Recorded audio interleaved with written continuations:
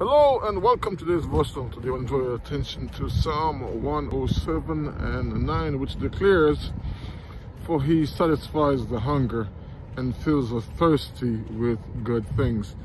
And that's yet another reason the psalmist is given for giving thanks to God, because he satisfies the hunger and fills the thirsty with good things. And so, as I read that, in a literal sense, it means, he will provide daily needs.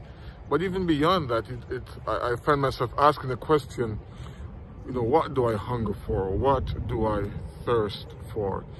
And so, anyone who would see this, share this, I would just want to suggest that in terms of the things that we are designed, seeking, pursuing, perhaps that among those things be the heart of God, not just the hand of God.